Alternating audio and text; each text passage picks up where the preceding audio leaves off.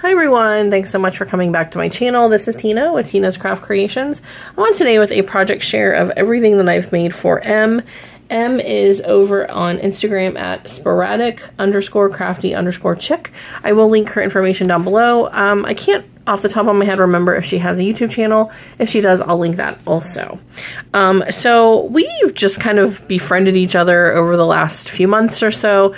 We chat on Instagram, we send each other cat videos, you know, I've made quite a few friends on Instagram based off of our love, my love of cats, which is really funny, but we send each other videos all the time. So I asked her if she wanted to do a swap, and she said yes, so we agreed on a crafter's choice, and I decided to use the Rosie Studio new collection, One of a Kind, which I hauled recently.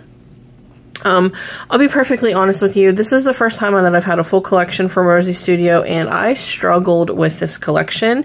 The paper quality, I got the 12 by 12 like kit. When I ordered it, I just ordered like the whole kit that came with the 12 by 12 papers, not the smaller pad. And the paper is not super great quality in my opinion. Obviously, this is again just my opinion. It's kind of thin, and one of the projects when I folded the paper, it like kind of not tore, but like the pattern like kind of cracked. So if you're watching this, I'm sorry for that. Where it is on the project, I couldn't really fix it, so I hope that you understand. Also with Rosie Studio collections, I like this, like I said, I ordered like the whole kit. It just came like in one package for like one price, and their ephemera packs are like insane. You get like 200 pieces of just about like every single one, or like well over 100 pieces of them, if not more. And it was honestly like overwhelming for me. So because I was trying to go through like each, like the sentiment pack, and then the ephemera pack, I mean the floral pack, and then the icon pack, and I was like overwhelmed. So I don't know if I would buy a full collection from Rosie Studio again in the future, or I would maybe get like a 6x6 paper pad and like maybe one pack of ephemera and the stickers. But all of the ephemera and everything, it was just super overwhelming for me. Like it was like anxiety inducing.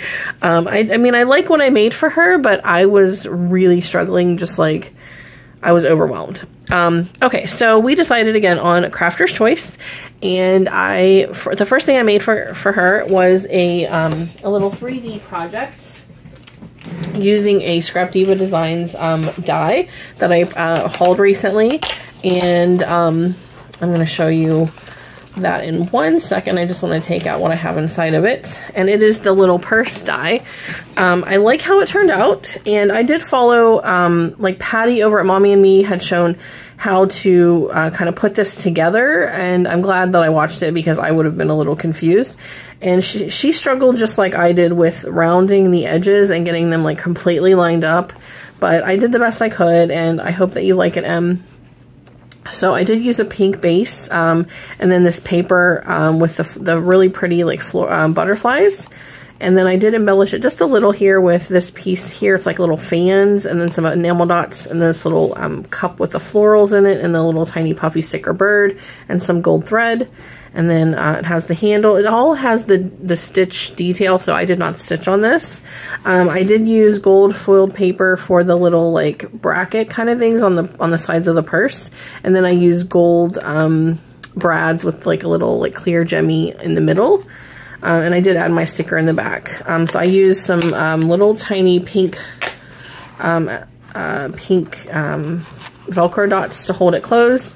And I am going to be putting just little embellishments in here for her. So that's what I had in it, and that's how I'm going to send them off to her. So this is the little purse from the Scrap Diva Designs purse die. So that is the first thing I made for her. The second thing I made for her is a tag flip. I used a pink binder ring, and then I did a kind of a collection of ribbon just to kind of have different textures. This ribbon that's almost like a gauzy type of material that I got from Michaels a while ago. This I had hauled off of, I think, Shein or AliExpress, and then some of my seam binding from my scrap cabin. All right, so I just cut paper from the paper that I had, and I just did like, I think it was like 3.5 by like 5.5 or something like that. I'm not sure exactly the measurements. I just randomly like picked it out on my scoreboard or on my cutter and then just made them all the same size. Because the paper is not super thick, I did double it, back it on some pink paper. And this is a pretty simple tag flip, but I do like how it turned out. I used a little bit of elements from the icons, the floral packs, and the icon sentiment packs. So I stitched all around with a pink thread. This is a beautiful floral from the floral pack. This sentiment is one of the sentiments from the sentiment pack. I used some gold thread, and I used some of those super tiny little flowers that I got from Lori over at Creating for Fun. So love those flowers. Okay, this one I used some florals again from the floral pack. I did put the leaves flat, and then I just puffed the flowers up onto foam, and then I just did more gold tape and another sentiment from the sentiment pack. This one I used some of the butterflies from the butterfly pack, and they do have clear wings that puff up with the color and then the polka dotted gold foiling on them. This I just did like a little sentiment from this sentiment pack and the little butterflies, and I think that's so cute. This one I did some more florals from the floral pack, some hearts from the puffy hearts pack, and then this little book stack I thought was so pretty. So it just says, "Life is an incredible journey." And I left that flat because I thought it looked kind of cool, like a stack of books. All right, this one here I did, this Free Spirit is from one of the sentiment puffy stickers, some enamel dots, and then I used this little tab ephemera piece from the icon ephemera pack, and then a beautiful floral from the floral pack. All right, this one I did more of those little butterflies, and then this lovely is from the sentiment ephemera pack. These butterflies are just so pretty. And then this one here, I just did this cute little fox. She looks like she's gardening, so there were some little puffy stickers that look like they're like little flower pots. So I put one down, and then I puffed one up to make it look like it's standing kind of in front of this one. And I have her, some enamel dots, this cute little sentiment here, "May your dreams take you to the most special places your heart will ever know," and then some more gold thread. And then the last one is this little scene I created with the tree from the icon, or the ephemera pack, the icon ephemera. This little bench with a leaning, for some reason it's like leaning, little light post. And then I put like a puffy little bird on the bench and a little pink squirrel. And then some a little sentiment chipboard sticker from the chipboard pack and some more enamel dots. So that is the tag flip that I have created for her. And I made a little tiny embellishment box. I have had these little floral shaped boxes in my stash for quite some time. I hauled them from a smaller shop. I don't remember which one. It's been a while. And I just used some stickers that I got from Hobby Lobby. These little paper flower stickers. I just did like a big cluster of flowers. And then inside I just have some various little embellishments. I have some pom-poms, some of these little flatback hearts. I mean, I know technically these are like love hearts, conversation hearts that you can use at Valentine's Day, but I mean, you can use hearts all year long. And two of them I have wire wrapped beads that either I did or some that were gifted to me. In the middle I have these little flatback flowers.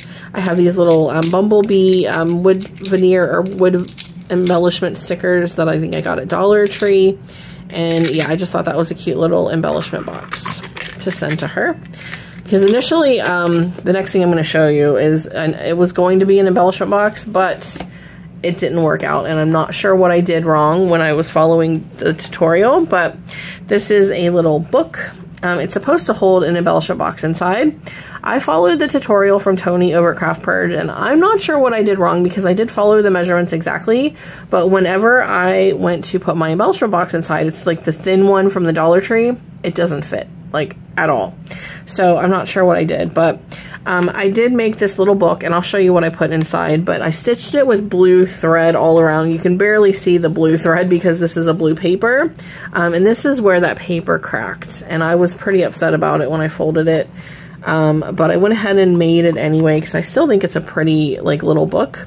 But I embellished the front with a ephemera sentiment piece that I stitched. It's a wonky stitch. I don't stitch circles very well. I stitched this happy, happy, happy piece, and then I also added some more of those florals and some little puffy florals. I used some blue seam binding. This has kind of like a blue theme to it. All right, so inside here, I have, I'm just going to show you the box. So I did blue paper as well, and I stitched all of the panels on the inside as well. The flat, not the flat ones, but they're like, I'll grab one and show you guys, but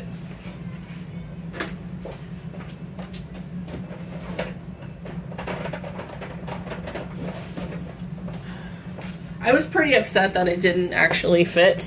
It's one of these, the real thin ones. I followed Tony's tutorial exactly, and it's like a very big difference. So I'm not sure if she had found boxes that were smaller or they used to be smaller somehow. But I'm going to have to like learn how to make one of these little boxes so that this will actually fit inside. But I digress. It's still fine. It'll hold some embellishments that I made for her. So I made some little large paperclip embellishments. So I'll show you the two that I made that are like the larger size. So I have this one here, and I did use gold paper clips, and I stitched around the edges. I just created this cute little cluster. And then I also have this one here.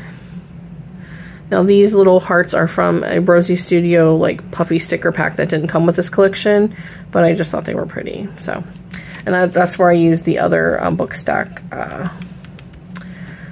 embellish or ephemera piece. So these will be put into a little cellophane bag and put into this little book.